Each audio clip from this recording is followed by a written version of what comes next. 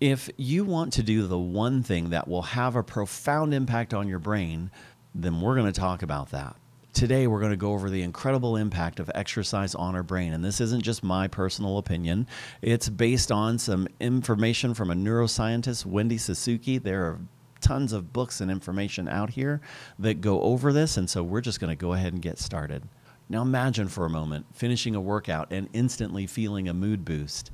That's not just the endorphins talking.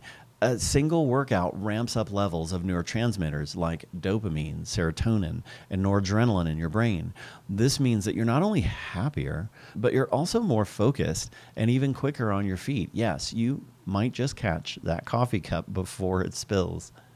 But the magic of exercise is that it doesn't stop there. If you make exercise a regular part of your life, then you're signing up for some long-term perks. Regular workouts lead to new brain cells popping up in your hippocampus. That's the part of the brain responsible for long-term memory. So not only do you get fitter, but you also might not forget where you put your keys, among other things. And here's something even more amazing. Regular exercise acts like a shield for your brain. It strengthens areas like the prefrontal cortex and the hippocampus, which are often most affected by aging and neurodegenerative diseases. While it's not a cure, exercise can help delay the onset of conditions like Alzheimer's and dementia. It's like investing in a health insurance policy for your brain. So, how much exercise are we talking about? Don't worry, you don't need to run a marathon. The sweet spot is getting your heart rate up with aerobic exercise, about 3 to 4 times a week for at least 30 minutes each time. And remember, this can be anything from a brisk walk around the block to a dance class or a bike ride.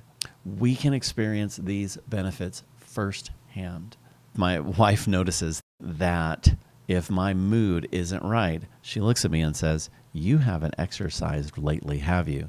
Because she realizes that exercise affects me so much. And so I can't wait to see what that looks like for you. Now, the next steps are going to be to figure out the best exercise prescription for each of us, considering our age, fitness level, and even our own genetic background. It's an exciting field of study that can help us all maximize the brain benefits of exercise. So, to wrap it up, exercise is a real game changer for our brains. It boosts our mood and focus right away.